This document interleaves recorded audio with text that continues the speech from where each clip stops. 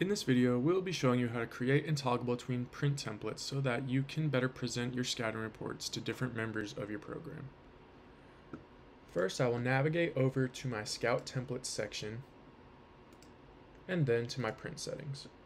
As you can see, we have some print templates that are already built out with some different characteristics within them.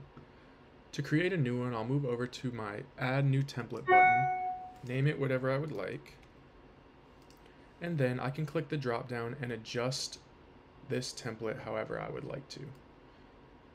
The hands on the left side will move the order of them, and then you can come into the settings and adjust that as you would like.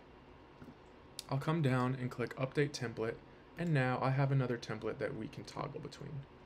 I'll move over to a scattering report that we already have built out and show you how to do this.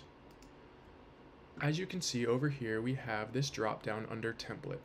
This is where we can select the different print templates with the different settings that we just created.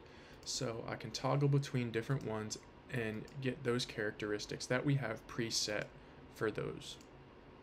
You can also come down here in your settings and temporarily change them for this specific printout. So maybe I wanted to turn off my cover and I wanted to come into Snapshot and add a header.